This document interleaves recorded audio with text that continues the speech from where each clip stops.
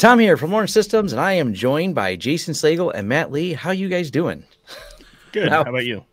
I'm good. So this is a talk we did at CompTIA recently. So for those of you that were in person, that was kind of impromptu because things lined up, but we had a lot of fun with it. And we want to talk about how hacks actually happen, not some of the things. We're not marketing people, by the way. None of us are. So we're just going to talk about the experiences we have cumulatively working to market, what we've seen happen, and of course, give you a lot of tools to try yourself and poke at the network. So, like, do try this at home where you own the network and are allowed to do this. That's important. Don't play a game and spearfish your friends. That's not necessarily what we're aiming at here, unless you have their prior authorization. But we want to talk about how IT companies, especially, are big targets. We see this in the news constantly. I don't think you can go any length of time without seeing another target attack because we hold the keys to many kingdoms. Therefore, we have giant targets part on our back. We cumulatively as people who all work in the MSP and IT space. Now, I do have links to Jason and Matt and a lot of the different social media and posts that they do. But first, I want to mention they have a charity going on. I'll let Matt tell me about that one. Yeah, so, about 4 years ago or so, my VP of operations asked me what it would take to shave my beard. Now, he happened to have catch me quite flush with cash and not in need of anything in dire emergency at the time. And I basically said, there's a number, but you don't have it. He then postulated that, would you do it for charity? And I said, man, you got me where my heart is. Yeah, I would. So I buried it for 3 years naturally and got away with it. And then Carrie Richardson and Ian come up with this idea to ask if I would shave my beard for charity as an event and to try to drive some of their vision of how marketing could be done in some ways. And I said, you know what? I'm in 100%. How would I say no? And so we set a $100,000 goal, of which we're at 26,000 something of it, with people kind of waiting in the wings of what this event will be to donate the tens and twenties of thousands of dollars from different corporations. But the intention is I wanted to find startup charities that were serving the need around the cyber community, and so I picked Bits and Bytes, which teaches 8th grade kind of education around cyber. I chose Diversity Cyber Council, which is a gentleman and his friends that are ex-military that are giving back to underserved youth and populace in the greater Atlanta metro area, and then Women Who Code, which is around the globe putting out content to educate and empower women around STEM and coding and things like that in the professional career space.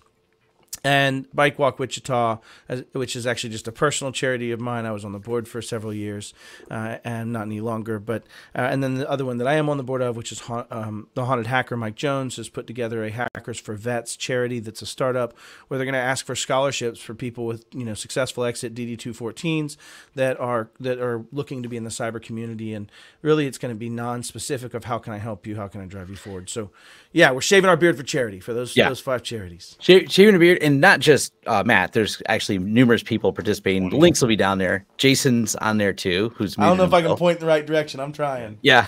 Yeah. Yeah, we're gonna help these guys see their chin. If the charity hits the goals, we're gonna find out what their chins look like because they're not sure either. It's been a minute. Yeah, it's been a minute. About 18 months. And I think if we hit a certain amount, somebody was going to turn the beards into a wig and wear it around for the week. Ian. But it is. I'm going to hold him to it. That's so lie. Yeah, we're recording this in August of 2022. The charity's running until, is it November? That's November this year. If not, it'll be November next year. We will make the goal. Yep, this will happen again. So if you're watching this past November 2022, this will still be going on. So as I said, links to that information will be kept up to date down below. Now let's get into the meat of this, and that's what people are really here for. Is how would I hack you? And let me quickly define you, though, is going to be narrowed in scope a little bit, who may be an individual. If you're a very high value target, it's not as likely that a personal general home user be targeted and using these attacks. Not impossible, but less common. The real common and the people we want to focus on for our audience is people who own or work at IT MSP businesses, people who maybe are a group or a team at a large corporation of IT professionals, because they kind of work as almost an independent unit, but attacking those people and leveraging sometimes people to get an in. It's going to be a lot of the audience we're pointing at here. And as I said, we're going to be leaving links to all these tools and everything else so you can kind of walk through the methodical process that the threat actors do when they choose a target. Yeah. Yeah, and you can also be defined typically as people with infrastructure that's exposed, but also people that are high value targets in a force multiplier perspective. Yes. Right? If we can attack an MSP, then I can now attack hundreds of companies because of that position of trust, and something we might touch on as we go through this conversation.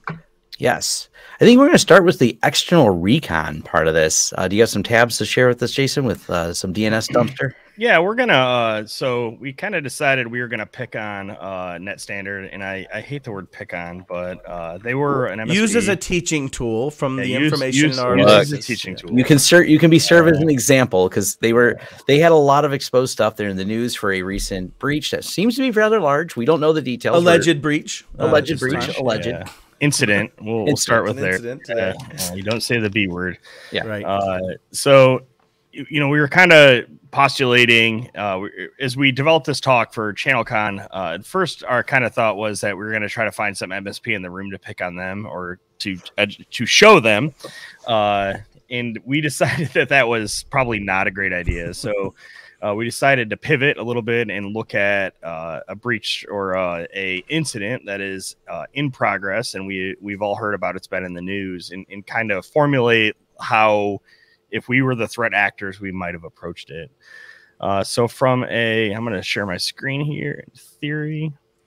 Now, to find where Jason lands, we've probably found an IP address or maybe a name of an MSP or something in some overall network scanning that probably triggered us to this. So this won't be as specifically targeted in the beginning, but it would start probably just as me stumbling on you as I'm running large swaths of the internet for a certain particular endeavor. You start poking on Shodan and looking for exposed ESXi infrastructure, and we know that's something that these people have. We know that this there was a message in the initial access broker forums for them going through and figuring out, going, hey, this is a company we have a potential breach for, to be able to.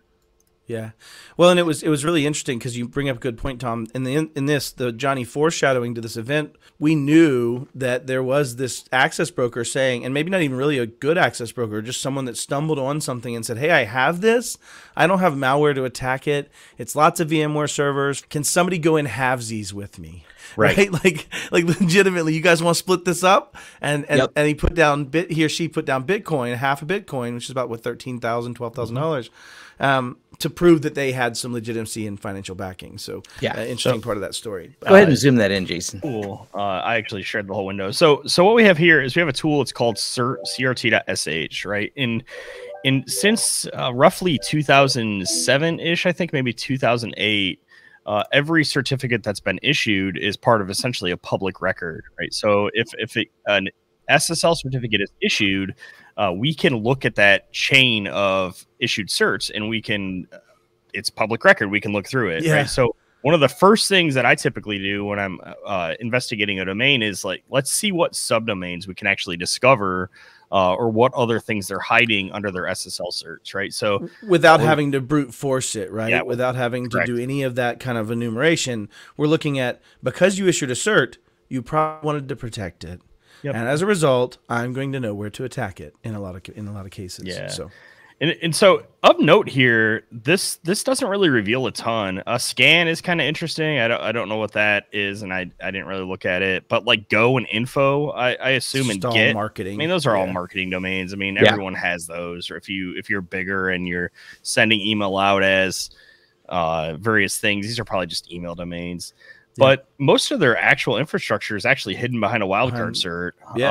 And so essentially it's invisible to me as far as from certificate standards, right? I can't really identify a lot here. And this is actually somewhat unusual because I find certificates to be a really useful way in many cases. And here it's the opposite side. Yeah. It's much shorter on this. Yeah. I mean, there's a ton of certificates, but they're all old. Where else can we get this kind of information, Jason? So if users are enumerating this in a normal day-to-day basis, how can we get that data if we can't find it in a cert dump?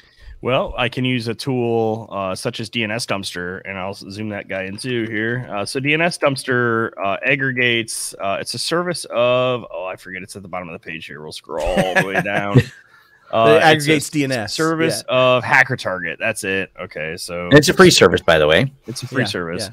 And basically, you can put any domain name in there, and it will show you all of the A records it's able to find via a bunch of other services that it basically aggregates. It's also not doing a brute force attack.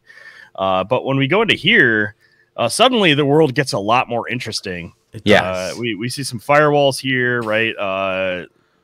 If I could make one point out first off, using public DNS records, naming the target and its juiciness by its first 7 characters is wonderful. Is probably not an OPSEC move. That's no, wonderful. We're pretending to be attackers, so it's great. From the other side, no, you revealed. I mean, come on, ESX. I know what that is. What's on there?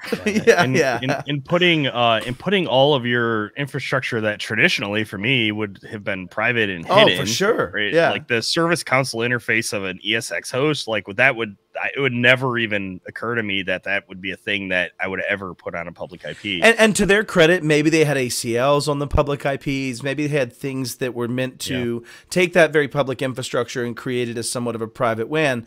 And stylistically, and potentially through my experience, I would never do that either. Even in that case, I would route a private network, or I would route a VPN level network of some sort over IPsec. But I mean, for some of our infrastructure, we have internal domains. For some of it, we have basically we'll use .something.cmwr.com, or it's and a lot of use it's public not even domains that resolve to private IPs, right? Like you could still do that as a method of delivering that DNS capability. But of note here, a couple things that immediately stood out to me. We have a VCSA here. So if you're not familiar, VCSA is it is VMware or vCenter server appliance, right? And vCenter is the management layer that manages the ESXi host. So we have a lab one exposed to the internet. If we scroll down, could always start with the lab as the threat actor, so that they don't discover it as quickly, right? Because the theory would be the lab side would not maybe have as quickly of a rubber band effect on us. 100%. And I mean, this is all in the same /16 here, right? So in theory, it can all talk to each other, right? So I pop the lab and see where I can move laterally. Here's their main vCenter. This guy here, this Wi-Fi controller is actually a UniFi controller. I did look; it is patched for Log4j. Yeah. So at least they got that going for them. Yeah. And then of note, when we were digging through this the other day, one of the things we found was Connect, and it's up here a little bit, but we popped Connect into Shodan. So Shodan's another tool, Shodan.io. If you keep your eye out, so Shodan, you get very limited searches. Is that an eye joke, Jason? You know I only have one eye. Here you're going to say keep your eye out. Right? It's not nice. It hurts my heart, bro. Oh, sorry. Sorry, bro. If you look, you can find sales. They run them twice a year ish. So you can get basically unlimited. It's limited access for life, right? So you don't get access to everything, but you get access to more searches, more API hits. It's $5 usually, $10, $5 or $10, and they usually run a Black Friday special. And they run some type of spring sale as well. But it's great because it gets you that extra layer you're looking for, and you can use the API commands from the command line. You load it up in Linux. It just makes it handy because you can just start dropping in IP addresses. You can script your recon essentially. Plus, and by the way, for that small amount of money, they offer monitoring. You can monitor your own things to see if you show up in Shodan for that. It's really inexpensive. It's really low hanging fruit. And their pricing, they have a basic beginner's pricing now too, if you don't buy it on sale. So you can kind of start using this right away without having to wait till a Black Friday special. But there's it shows a lot of more good advanced things. stuff is expensive. The ability to search for vulnerabilities and stuff gets a little pricier. But I mean, I haven't found a need for it. When I have found it, I have enough friends in the industry that I can usually get somebody that's paying for it to run the query I need to run. So, but here we actually, so when we were talking about this last week, I surmised that I thought this was Screen Connect. But it was not. And so we poked at it, and it turns out it's actually RD Web. I don't know if and it's in the same /16 too, right? So 100%. Theoretically, based on segmentation, we might have full access. Yeah, all of this stuff is in the same /16, right? So here in this instance, we have RD Web exposed to the world, right? So we can go look at vCenter. And if you're doing enumeration like this, it's very helpful to think, what should I be documenting? What should I be writing down? And that's what the threat actors are doing here is they're going, okay, we found a VCSA. All right, we found maybe an RD Web. And then the next step, after you go through Shodan and find what's exposed and see if you can determine a little more about that service, right? I saw it was on IIS 10, which meant it was probably on, a newer server iteration. So you can learn a little bit about that so that you can then take take those vulnerabilities and find and map them to vulnerabilities. So when you were showing the class, you also brought us to a way to look through a lot of those vulnerabilities, Jason. Yeah. Okay. Yep, that is 100%. Exploit-DB. Yeah. Yeah. Our old friend. So actually, to your point, when I'm doing this as an engagement, so let's say I'm doing a pen test or an external vulnerability assessment for a client, I usually have a OneNote notebook running where it's like I'm just brain dumping stuff I find. Yeah. I find it, right? I like mind maps myself. Yeah, that's my method. I'm starting to get there. I haven't quite gotten there yet, but it's like otherwise I'm very squirrel. It's like I'll go off on a tangent, and it's like I have to. It's like if I write it down, then I can come back to it later. Yeah. Ooh, shiny object. Ooh, shiny object. Yeah. 100%. And there's a lot you can find here. And what you start looking for is as you find these, and this is still very passive. We're looking at Shodan. I think Shodan did enumerate their UniFi controller, but UniFi makes it easy because they'll tell you the version. That's how Jason knew right away it was patch for log4j, because right in the page it gives up is the version. Lots of software does that. And then this next thing you do is you head over to the exploit. You're going to start looking at, all right, what is exploitable on this particular version. Yeah, which if I was giving any advice to a vendor that creates 8443, that creates this stuff, I would say, hey, don't put right in your Ajax response on the front page your version so I can determine instantly whether I attack you. I talked about this at the speech we gave. I did a research project, Tom, in a bunch of the major cities in the United States, and I pulled up UniFi controllers from Shodan, and I went and looked at the page, because right there in the middle, if you see under UniFi, you see 6554, which is not one of the subject vulnerable versions. Yeah. But you could go look for those versions manually. And so what I did was I just got a giant Excel sheet, and I just put out every city, the top 100 I looked at, were they vulnerable or were they not vulnerable? Right. And in addition to that, threat actors will chain small vulnerabilities. Right. So you get a tiny vulnerability like log4j that gives me access to the UniFi user. Tiny, fair, touche. Sorry. I apologize for the PTSD out there. That's on me.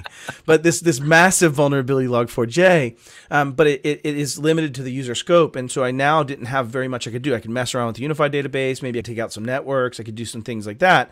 But I couldn't really do anything to monetize what I was doing. I wanted to land, pivot, and expand. And so I needed to gain, privileged access. And right at the same time, and also included in the same version, you had PwnKit, which was a PwnKit vulnerability in Linux that was just massive again. But it did give escalation capabilities. And I was able to use a string of log4j and PwnKit to demonstrate that I could script my way through 5,000 of these vulnerable controllers. And I'll ask you guys if you remember the stat. What percentage was the overall of the entire country of the United States, as I got done with these major cities, what percentage were vulnerable 2 months after log4j? You said it was between 60 and 70, if I recall. It's massive. Yeah, it was 60 to 70%. Some geos were like way better. And I will say there's a hosting platform out there, HostiFi, that I did not find a single one of their controllers to be vulnerable. My friend Riley was very on top of it. Bro, it was a hundo P. I could not do anything. I mean, I did not enumerate his network. I just want to state that, legally. Here, but he did a good job. So tell him kudos. He spends a lot of time thinking about these things. He's extremely engaged with the cybersecurity side of it.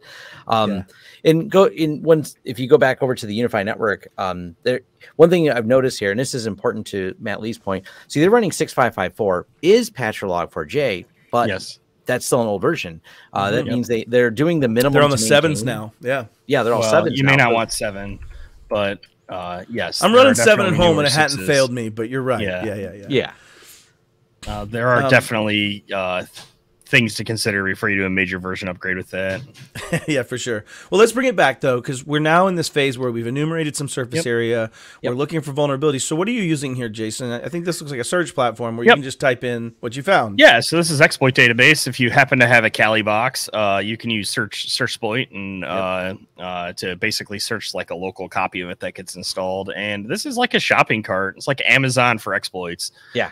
So you can basically just type in a product name, and if there's a POC for it or an exploit, you can usually find it.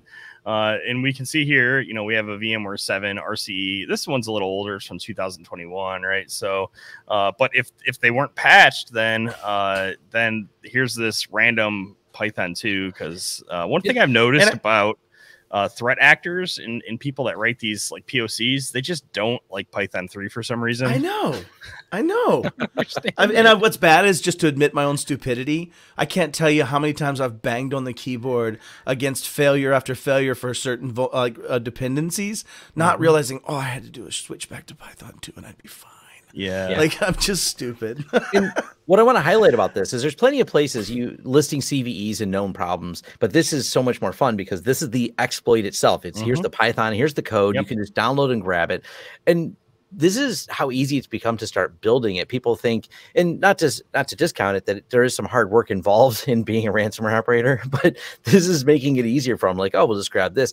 It's not, when people say, well, why don't they shut down something like this? Because it's making it easier. But the other side of it is it's making it easier for red teams to do their job and expose and go, look, this is how you would do this. It also allows you, the owner of this network, to say, I wonder if this is really vulnerable or what would happen. So you can actually use these tools to, well, point them at yourself, start doing your own security testing. The reality is, even if someone didn't make this fancy website, they were doing it before this fancy website existed. 100%. It isn't.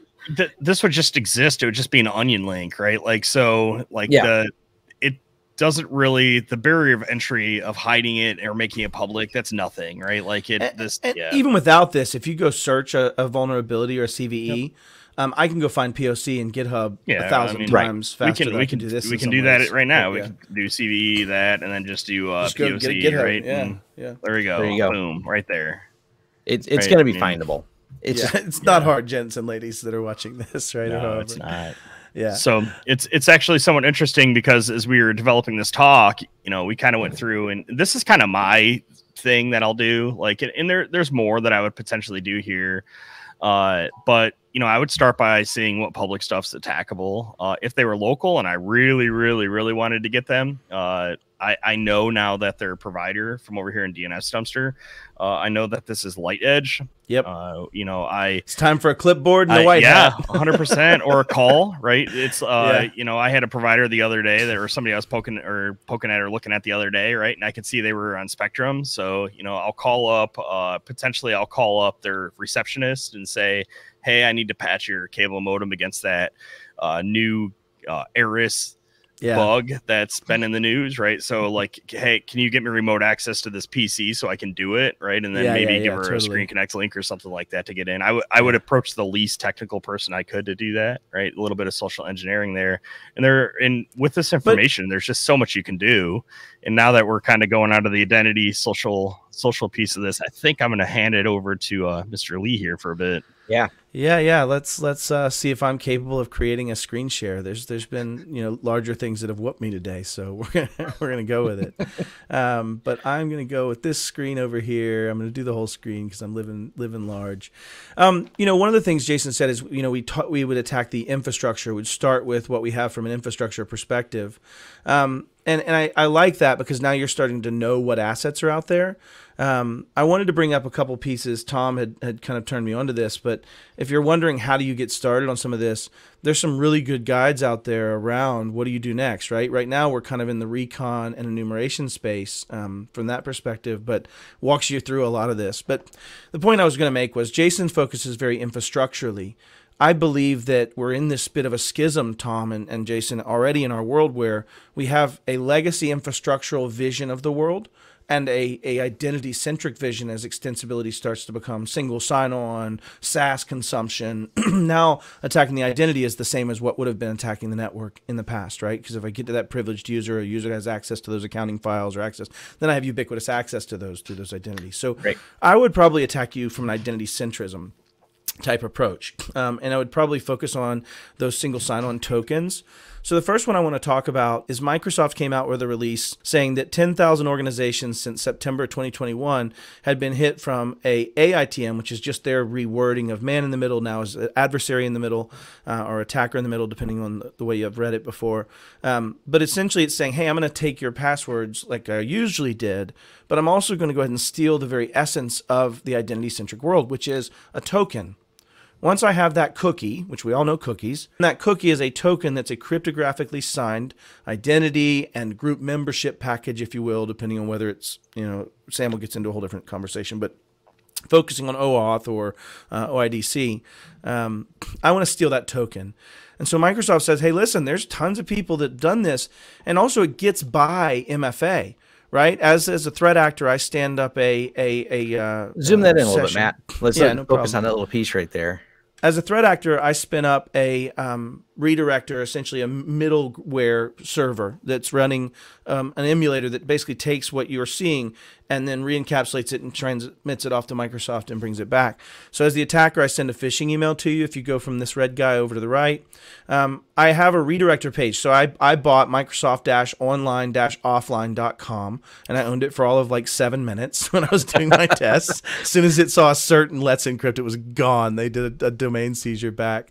Yeah, touche. And then there's a man in the middle or adversary in the middle phishing page, and that page has a cert. I can spin up that cert through Let's Encrypt for free. It doesn't even cost me anything, right? I can probably get the domain name for free. The first time I did this, I was getting it from those free domain pools, but Microsoft's faster to take those back. And then I have somebody land on that page. Now, to the user, they're seeing a visual of a green check, a lock in the top corner. It's beautifully encrypted. Everything's fine. But it's taking over and sending that back and forth session to Microsoft. So the credential is compromised. I actually take that. And then I also grab the token after it's wrapped up from Microsoft. Now, depending on how you have that setting set, I can take that token portably and bring it into another Google browser and be you.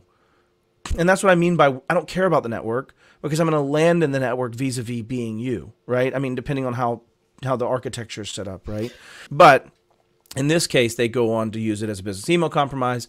I would start looking through your email, trying to find out what core systems you have, what password resets you've done from things.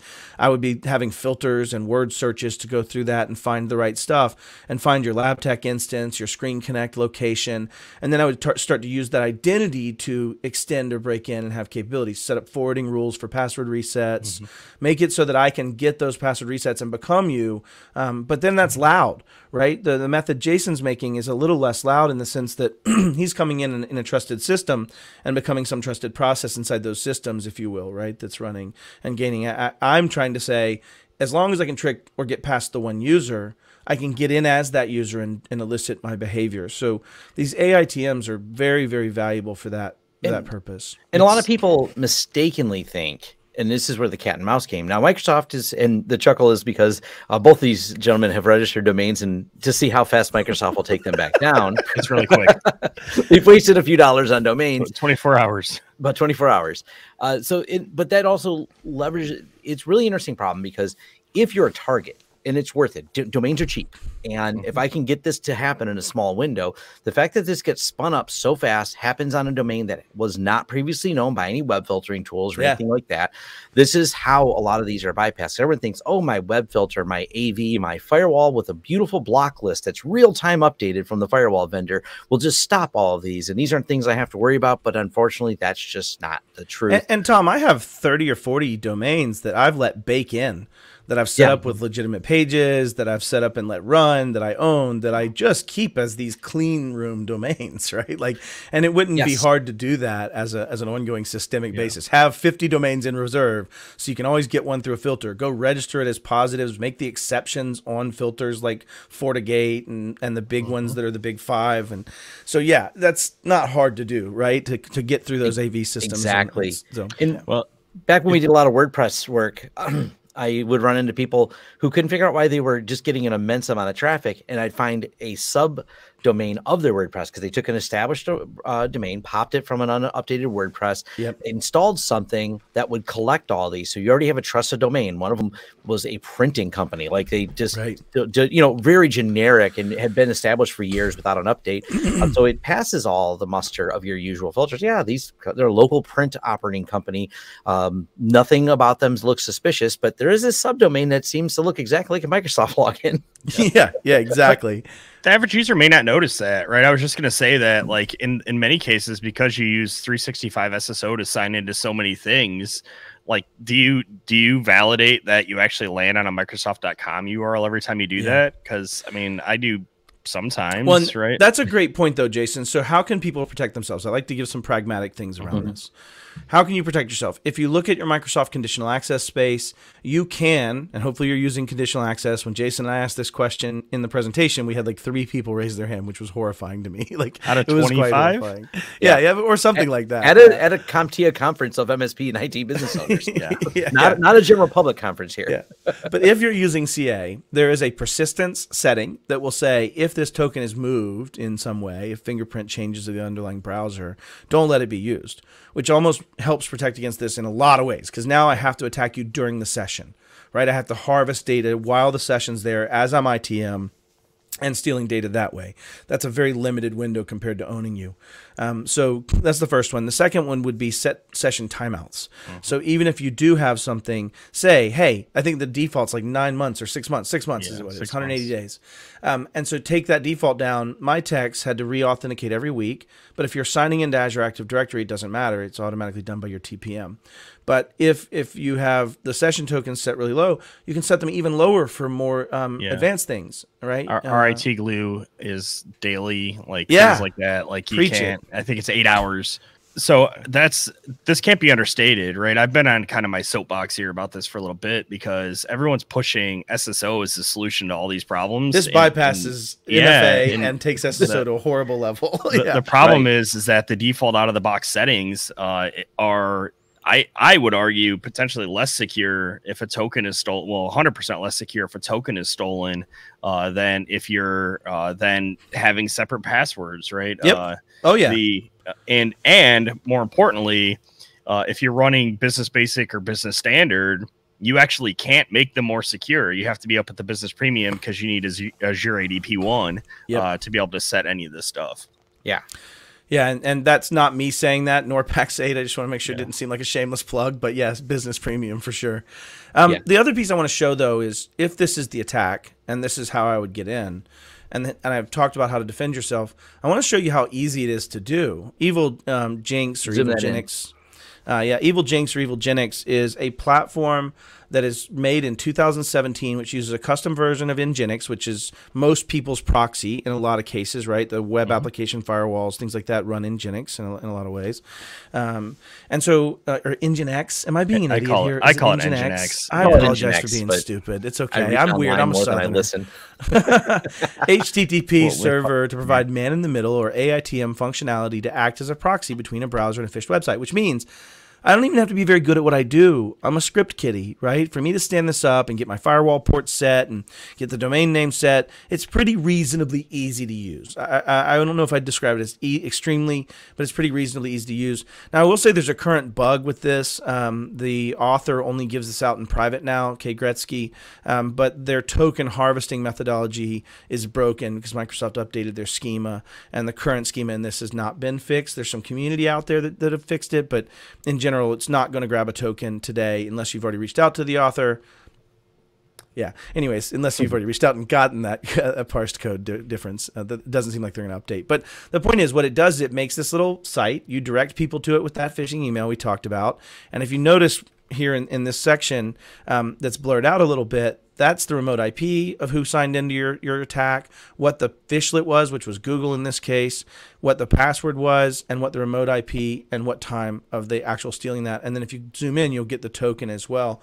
And zoom in, I mean, like type in ID 19 as you're in that system and bring up that session. And this is linked in below, so you can look at the GitHub page and look at and dive into it. And I have a video of me demonstrating that we can link below as well. And that'll be linked down below as well. But if you look 4 years ago, so I mean, this has been around since 2017. That's 5 years, at least best I can calculate this. So for Microsoft to be releasing, hey, people are under attack now, I just want you to know how endemic the identity attack is and how easy it is for me to do. It's really, really simple.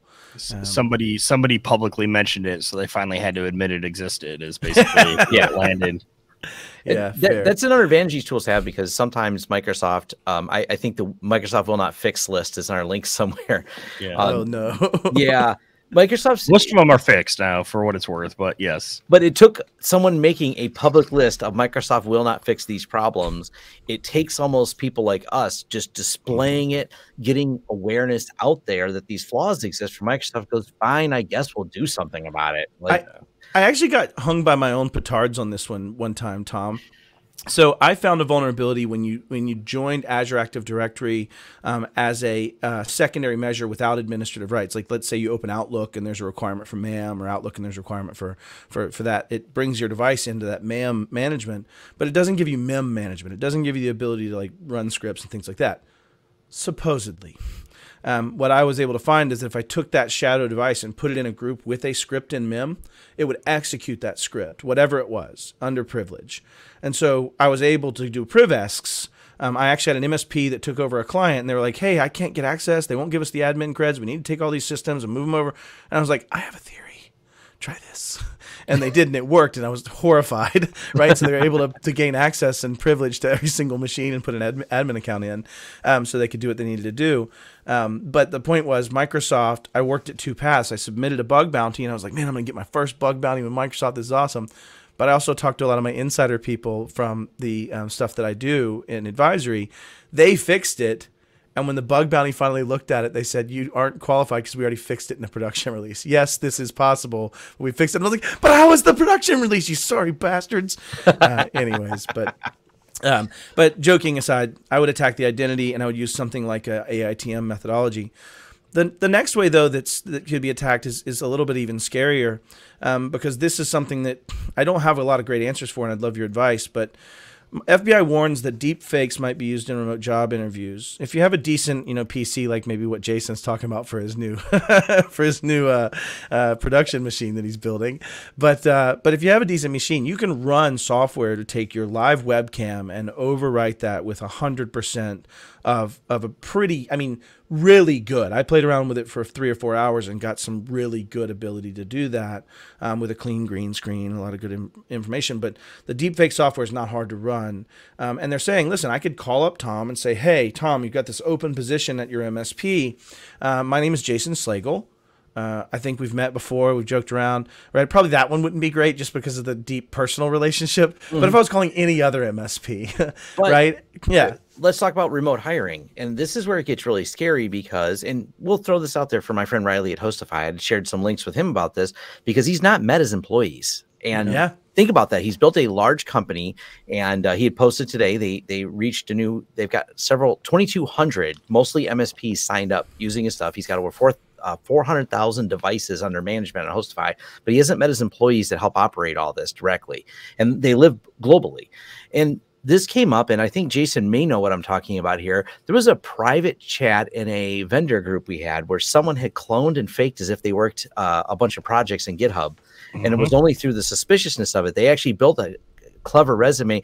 If I'm not mistaken, the way they faked their GitHub essentially was they cloned different histories for other people. But the hiring person said, I'm really suspicious of this person because they seem to be really smart at a very young age and have contributed immensely to all these things. And they were able to backdate a bunch of stuff. Combine that with deep fakes, you can build quite the profile to be a great remote hire candidate that checks a lot of boxes. You participated in GitHub. You seem to have a presence because they were able to exploit a way that lets you backdate comments. You don't even have to. Yeah, they just rewrote the history so that they were the committer. Yeah. So it looks like they did all these commits. It's a lot of cleverness, and it's hard to decipher as a hiring manager, especially we're talking like our technical skill level didn't make it obvious to look at that. We would have passed our smell test, and we're cybersecurity people to an extent. You know what I mean? This is, what do you feel, 100%. Jason? What would you have picked up on it easily? Or so we typically will do some amount of a combination of in-person questions and some test stuff, and I would have assumed that the person would have failed one of those two. Yeah.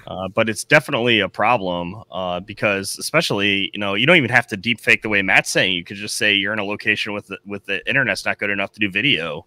Yeah. Right. Yeah. Like, and then you just have to do audio at that point. Yeah. So that would be the other method I would do it. Right. And I would probably try to fake somebody that doesn't have a lot of connection in that space, but has the direct real creds right behind it that someone's going to see. So, but that is just a kind of out there method, but we're starting to see it. And if the FBI is warning of it, then you probably already have some use of it in the wild, if you will, right? Beyond just a summation of an idea. The other piece I wanted to touch on that I would probably use to attack you is identity of your your tenant, less so than your human, maybe potentially.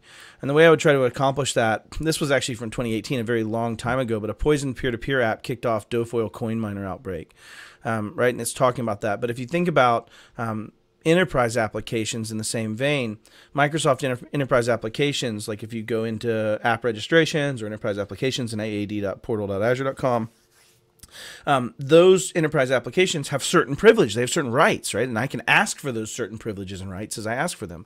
And so what I can do is start with the user. If I don't have a partner center ID, which I could easily go get, but if I don't have a partner center ID, I can't run signed code. I can't run something that's approved, but I can get your user, like Calendly, for example, can let you sign in and you get your user details, your user calendar details, your user email details, those kind of things. And that can be done at a user per user level by default in Microsoft. So what I can do is I can create an enterprise app, and I have one. I couldn't get access to it because the law of demos. I couldn't get into my DigitalOcean account this morning. It's just the way it seems to work. But I have a Poison Enterprise app called Do You Want to Play a Game? And it pops up and just says, you've reached Do You Want to Play a Game app. Would you like to have access from Microsoft? And it's just like when you sign in with Facebook or just when you sign in with Microsoft, it's that OAuth, sign in as this identity SSO model that's self-registering. And so you as a user get tricked into clicking this and approving the app. Everything goes on. You go on about your day. The rest of it continues. It tells you you're fine. I actually have a web page that launches instead afterwards that brings up your picture from AAD and then your information, your cell phone number, your manager name, anything I can enumerate from Graph. And I display that on just a simple web page. And so that's what the user sees to try to demonstrate the concept. But imagine I was just harvesting that and then becoming you and being able to read your email. And now it's not you changing your password. That doesn't change anything. Your password has no relationship to the enterprise app. That's an identity layer created application that I now have as almost a permanent link. And depending on what rights I ask for, I could wind up being an admin. I could wind up being able to do everything almost in the world and more as Microsoft converts it. So, you know, Jason, what are your thoughts on defending against enterprise apps like that? I mean, a non-zero amount of business email compromise going on right now is just installing an enterprise app as the user, right? And then sucking the email out. It can send as user, right? Like you can create do all rules. of those things. Yeah. So the biggest defense there is, again, if you have an advanced policy, I don't know if you can do this as standard or not, you can turn off the ability for users to install enterprise apps. They have to get approved. Yeah. And that setting, Tom, basically just says, nope, you cannot register an app. You have to wait, and your administrator will approve it, and it waits in that queue. Now, and that's probably ideal because you really, it may be inconvenient to your administrator, but I also hope it's not because they shouldn't be trying to authorize a lot of apps all the time. That's just in general not good behavior. So yeah. And I think that if you take it back to security, you know, letting users register apps means that you have no way to determine what your surface area is and where your data lives, right? And I think that's where you have to have some degree of a planned method of, are we going to use Calendly? Then add it to the business impact analysis and say yes, and let's make sure we're set up correctly for SSO. Let's stop the use of login credentials. Let's tie it direct to this app. Let's put a group around it. You know, those kind of things, right? And so I think as we start thinking about the risk area of identity, it's very apparent that that's going to be a big attack surface for me in the future as your data lives in Salesforce and as your data lives in these extensibilities that I use identity to get to. So for sure. Now, I think we reached most of the end of the big list. There's a couple things we can kind of talk to combines the two. So from an external, there is Google dorking. And we're not going to show it because Google seems to take less kindly on YouTube to diving into it. But just Google dorking. Good news is Google doesn't stop you from doing it. You can use it to find all kinds of files and things related. And you'll be shocked at how many companies have somehow published extra memos, internal information that gives you a ton of external information completely passively acquired. So nobody at the company is none the wiser that they're being targeted. And then you turn it into what Matt said. So you go from the Jason external recon to the Matt. All right, now we want to be this person. They're the person that seems like I want to be. They're going to have the right amount of privilege for me to impersonate. So I'm going to spearfish that person. And how would I spearfish them? Well, I looked under social media and then I said, hey, they really like this, or they seem to check in at Buffalo Wild Wings all the time. Let's send them a coupon. Like when you think about it, sometimes it really is as simple as that when it comes to phishing. Just figure out what they like and figure out what they're most likely to click on. They're probably subscribed to it. And it can be their personal email. It's way unfortunate. And I recommend you block this, but if you haven't, many employees will check their personal email at work. They should not be doing this, but they will do this. So it's a huge risk factor. Yeah, and then use the same passwords, right? Let's get into the meat of how that all kind of spreads out as well. And I say this, my wife's not within earshot, so I can actually talk about this right now. But I got a password manager, and I was so smart. I was like, babe, let's get everything in your password manager. I want all the stuff in that family shared folder. We're going to have access to it with these type of settings and all that kind of stuff, right? And then I'm so happy because she's like, I'm done. It's all in my password manager. I start looking through it one day and using the password. I was like, why is it warning me these passwords are the same? She had literally brought in the exact same password she was using everywhere into said password manager, right? And so users are going to be users, is kind of my point. And I think it's our job to educate that we have to have a process to force them to do it. We have to have some kind of executive support to go down that path. But yeah, I also wanted to share one more thing real quick, Tom, Sure. To your point of how can people educate themselves and just how easy it is for me as a baby threat actor to learn and do these things to teach myself where the surface area is. So I brought up a site called kitploit.com. I thought it was interesting because the first thing I saw in here was SMAP, a drop-in replacement for Nmap powered by Shodan.io. So it's now taking Nmap and scanning capabilities, but also enriching the data with what it already knows from Shodan, right? So you could imagine. But the point is, this kitploit.com has new types of stuff so you can learn where the world's going, right? A fast tool to scan SAS, PASS, app written in Go, Cirrus Go. And so it's to go and take a domain name and go find where all these other endpoints exist. Where does an SSO endpoint exist? Where does right? So you can start seeing a world from an identity centrism and how that extends out into all these applications. But the tools are so easy to get. And I play around with probably 5 to 6 tools a month out of this category and catalog. So I guess I just said, if you want to attack Matt, put new tool that attacks Matt in this catalog. Yeah, Matt's downloading them. This is how you fish Matt. Yeah, I digress. Also worth mentioning, and we didn't say this, I think, very well in the beginning, but netstandard.com, a lot of it was because their same admin or sales emails are also where they point the infrastructure. I like companies that do things like, I'm guilty of this too, to an extent. You register a completely seemingly an SSO domain, asynchronous to you. My somewhat findable infrastructure.com. We don't even know whose this is, but it's not likely someone's going to search it. It's a way that you can still have the convenience of having things pointed at domains because it's easier to remember. That way when you move things around and shuffle large amounts of infrastructure, but at the same time, you're not publicly exposing it. So it's just a couple different things you can think of to start creating that separation between yourself. And it goes without saying, but it's worth saying right here. I like Screen Connect. I use Screen Connect, but I don't need to be admin to use it to help people. So there is Tom, and there is a completely different, not the word admin user, who logs in to do the updates to Screen Connect or do an admin privilege because I just don't need it on a daily basis. And this is something that's really hard to convince IT and MSP people that they don't need to log in as administrator all day long. Yeah. They should have separate accounts for these things. That way, if you get phished, hopefully you were not logged into that extra privileged account because you only go in there. Don't check your email in a privileged account, by the way. You're limiting blast radius, right? When I was at my MSP as the director of security, the way I looked at it was I wanted to remove the blast radius as much as possible and limit the damage because I lived compromised. And so the term I used was live compromised in that sense, and trying to say, okay, if Tom's always going to be good Tom and then sometimes bad Tom, right, because of this impermanence of trust, then how do I take when bad Tom appears and limit the damage that bad Tom can do? And right. That's why that separation of admin rights, that's why principles of least privilege, that's why RBAC, all those things. But yeah. I know we all have to run. I don't want to run, you can pull my string, I'll go for like 400 hours. But yeah.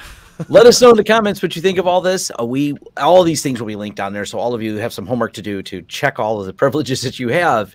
Click all the links. Donate to the Beard Charity, whether it's the 2022 edition or further on, and reach out to these guys too. They're a wealth of information. They have channels and social media and LinkedIn that they can be connected with on it as well. So thanks everyone who hung out this long, and just enjoying. This is fun. We may do more of these. Let us know in the comments down below.